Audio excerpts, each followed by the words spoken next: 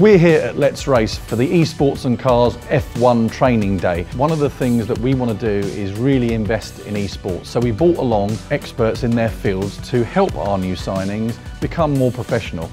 They've even had me talking to them about my experiences in real racing and virtual racing.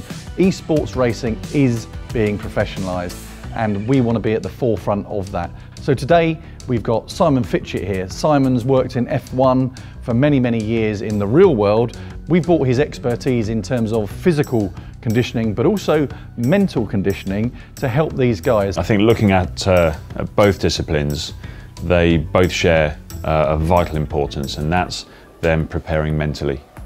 They want to absolutely be able to perform mentally at their optimum. It's that old saying, you know, healthy body, healthy mind. The Formula One drivers are incredibly fit. They have daily routines. They train. Everything is regimented, and they follow it scrupulously. Now the gamers need to do this as well, to really look at all areas of their life and improve it all where they can. The physical side is the easy side. Anyone can be fit, and anyone can just train, follow the right programs, nutrition-wise as well, and they can be fit.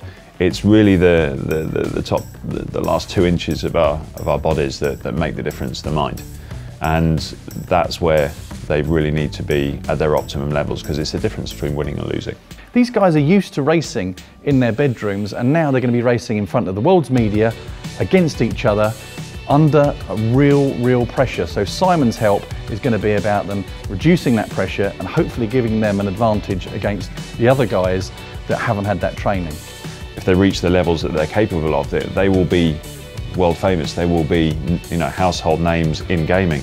And that will bring with it a lot of attention, and mentally that is a huge mental challenge, because at the moment they're used to getting on the simulators, racing, but to have tens, hundreds of thousands of people either watching or know that they're watching through TV, it adds another dimension to what they're having to achieve, because of course they want to win, they want to do their best. They need to be able to overcome this obstacle, to be able to perform, be relaxed, focused and composed. The other person we've got here today is Natalie. Natalie has been in the media industry as a PR expert for nearly 20 years. These guys have had no media training. They have not ever spoken to a journalist before, so how do they act? Natalie's here to give them some pointers about how to do that, give them some scenarios. And what we've said to them is, don't change. Be yourselves, keep your personality, but there's a few things that you can do to make sure that you don't get yourself in trouble, get the team in trouble, or get your sport in trouble. But most importantly, have fun. And that's why we're here at Let's Race. Let's Race is the UK's only full motion simulator centre. We use up-to-date software, similar to that of the F1 teams. But you're able to drive against 9 other drivers and race on real-life circuits in real F1 cars, but in a simulated setting. It's great to partner with ESPORTS+CARS and have some of their drivers try out our simulators.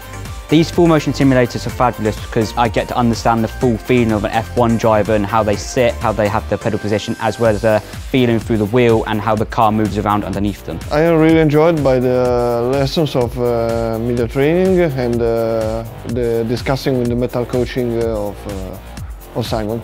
Managed to get some decent knowledge through Darren's pep talk, and it's also nice to meet him today. And then further on, we managed to have some rivalry go on with the batter, with the reactions and everything. That was pretty nice. Well, this is another level of simulator compared to what I have at home. So yeah, this is really good, like one in a lifetime opportunity, if I would say.